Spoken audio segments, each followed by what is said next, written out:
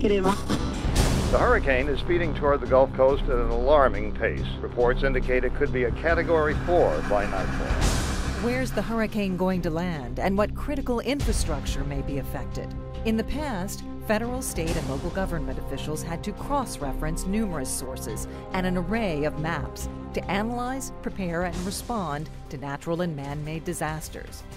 Now, a Department of Homeland Security tool provides comprehensive situational awareness in one central location.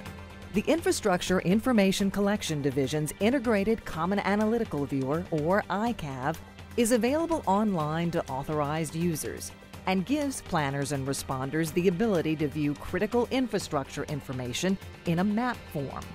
As they've always said, a picture is worth 1,000 words. iCAV gives you that picture.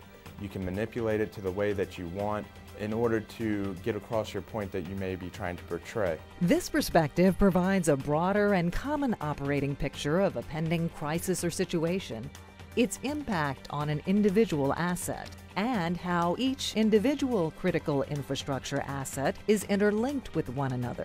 It's important as an emergency responder from local all the way back up to the high-ranking officials to be aware of the critical infrastructure in and around your area, not just be focused on that particular venue or that particular site, but also be aware of what's in the neighborhood. For example, if you have a power plant, do you have any kind of chemical or some kind of combustible material right down the road that, hey, if this thing goes up, is this stockpile going to go up with it? And iCAV is a way to actually visually see that and also find out what is in your area if you already didn't know. iCAV is an instrumental tool in planning, preparation, response, and recovery, as well as sharing information with various decision makers at all levels of government. iCAV enables timely decisions by offering a visual perspective that is fueled by information from a multitude of sources. Inside iCAV, users have access to data on critical infrastructure and key resource sectors,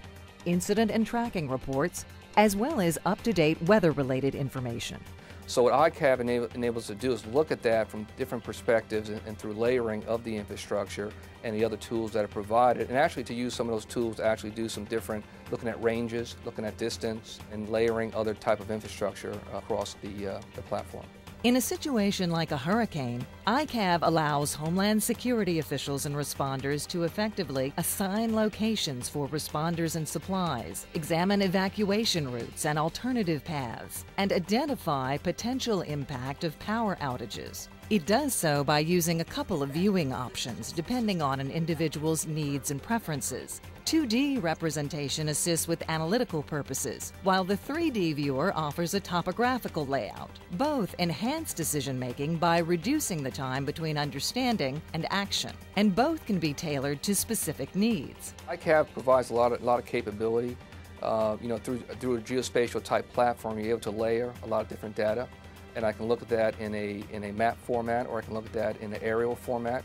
So it gives me a good situational awareness.